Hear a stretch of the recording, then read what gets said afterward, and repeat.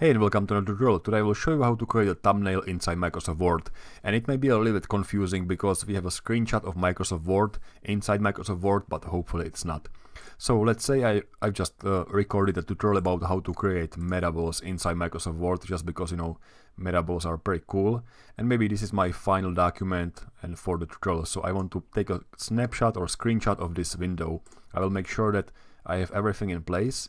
And I also need a blank document. So here is my blank document, and the paper size usually doesn't matter too much, but I will most likely change the layout to be landscape instead of portrait, just so I have more space to work with. So for my metables document, I can take a snapshot by pressing Alt print screen on my keyboard, which will only take a snapshot of this one window. And then in my blank document, I can just jump to home ribbon and press the paste button. So now there is a screenshot of my Word application. The other way how to do it is to select Insert, Screenshot, and I can basically take a screenshot of any open window on my computer, but it's somehow not working for me. Okay, it is. It wasn't working previously. So those are two different ways how to take a screenshot of a Word window. Now once the image is there, I will change the layout options to be behind the text, and maybe I want to add some text over the image. So I will select Insert, Shapes, and I will select Text Box once this menu is loaded.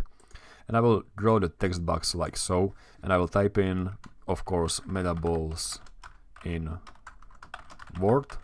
And for this text box, I will open the Format ribbon and change the fill to no fill and shape outline to no outline.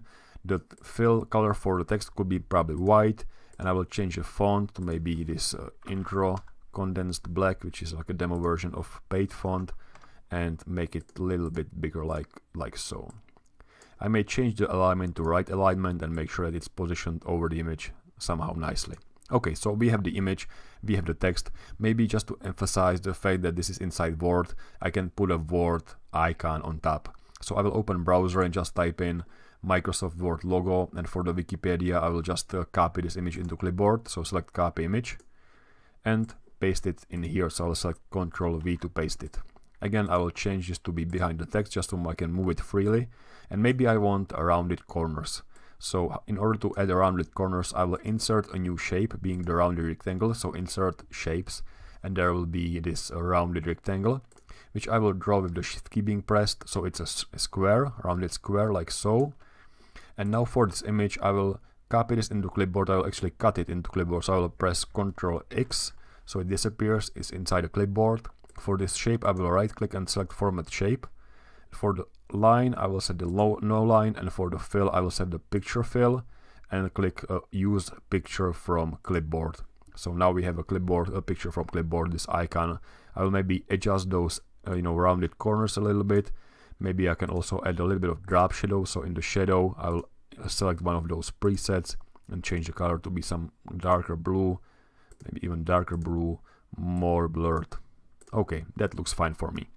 Okay, so we have everything we need to, but we have to save it as an image in order to use it like on YouTube or such.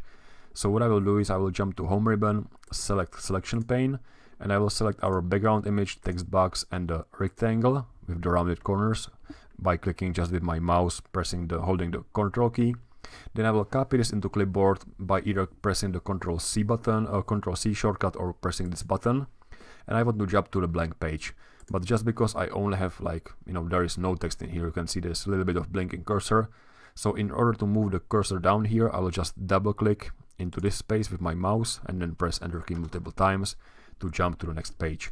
Now the next step is to paste this what we've copied into clipboard as an image. So I will click this down arrow and paste this as an image, which is this, paste as picture. Now this is one picture, as you can see in the selection pane, so I can right click and select Save as Picture, and basically save this as a picture like metables in Word. And that's it. Now I have this image saved on my disk in the pictures folder, and I can use it for anything I want. So that's how you create thumbnail inside Microsoft Word using only basic tools. Thanks for watching.